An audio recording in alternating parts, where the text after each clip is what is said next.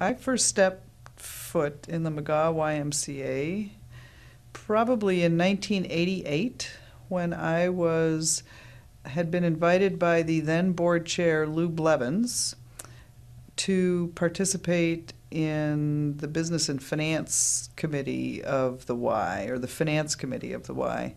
And we had met at a Chamber of Commerce dinner, and I had been in Evanston lived there then for about maybe 10, 12 years, but had not actually been involved in the Y up to that point. And Lou knew of my affiliation with Northwestern and my professional experience in finance, and she asked whether I would come on as a committee member. And that's a very common way at the McGaw Y that people do get engaged at the Y, by being volunteers and having networks in the community and being asked to kind of contribute time and talent to Y activities.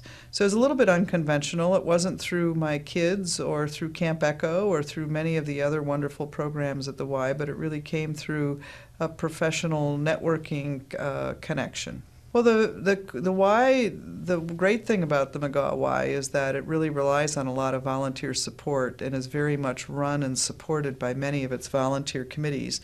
And that ranges from committees that support youth and government programs, that support Camp Echo, that support marketing and membership efforts, support child care, support Brilliantine. So there's innumerable types of programs and volunteer committees that usually have board member involvement, but also have just individual volunteer involvement. The Finance Committee is responsible for helping guide the board activities with respect to setting its annual budget, looking at its capital plans, looking at its future funding needs, and responsible for helping oversee the preparation of the annual budget and determining how the Y can best spend its resources to fulfill its mission.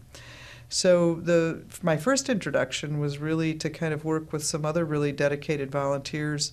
John McGuire was the chair at the time, and I think he's been a longtime supporter of the Y, and really just contributing, kind of working with the staff and management of the Y to kind of help formulate annual operating budgets and determining kind of what the financial needs of the Y are. And during that time when I first joined the board, the Y had been coming through a time of a little bit of financial difficulty. They were actually in the process, almost at the time of being in between executive directors. And there had been a lot of membership concern and volunteer concern about kind of the status of the budget. And it was really in the preparation between 1988 and probably leading into up until 1992 when the Y first considered doing a capital fundraising campaign. A new executive director was hired under Alice Creeman succeeded Lou Blevins as board chair. I joined the board full-time, I think, in approximately 1990 or 91. And that board, under Alice's leadership, really considered mounting a capital campaign, which the Y had not done up until that point. And Alice's planning efforts, combined with Dick Romano, who had kind of succeeded her as chair, really through the early 90s laid the foundation for a lot of the programmatic and capital expansion that the board and the Y undertook during that time. I stayed on the board. I had the opportunity to succeed Dick Romano as board chair. And so my board tenure, I believe, lasted until I think it was 1997. And then I stayed on as a member of the investment committee, and I've occasionally come plugged back into the finance committee and have participated in kind of emeritus board activities that have been executed during that time. Excuse me. But I have not stayed on as a board member, and I concluded my term on the investment committee about 2 years ago. So probably in total, I was really actively involved for about 20 years. I believe, we'd have to check this in the history, but I believe Lou Blevins was the first woman board chair, and then succeeded by Alice. So I think they really blazed the trail. And I believe, as I succeeded Dick Romano, I was able to, I believe after me, it's the current chair, Vicki Burke, who has been the first woman chair after me. So that's been a space of about 10 years or so. But I think the one of the real characteristics of my journey involvement in the Y, which has been really characteristic of a number of the volunteers who've kind of risen up to leadership positions, is that through your work on committees, you really get a chance to exercise leadership on behalf of the Y. And the process is to really encourage that board committee members then are able to kind of determine their level of interest in terms of being a board member. And then from a board member, you have continue to have innumerable opportunities to kind of continue to kind of be involved in the various programs of the Y. And I think it's probably one of the great elements of kind of the Y movement, that it encourages this volunteer leadership on committees. And actually, one of the interesting things when you ask about kind of what happens over 20 years, I mean, I think some of the challenges from a financial standpoint remain the same that we dealt with the first day I walked on the finance committee to kind of more recent times when you might have times of more fiscal stress. But I think what's happened is that the Y over those 20 years has grown. We've added one major renovation, one major addition.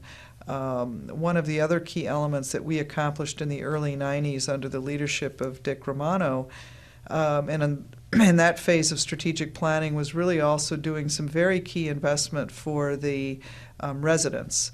The Y is the largest single-room occupancy facility and housing available for men in the north of Chicago.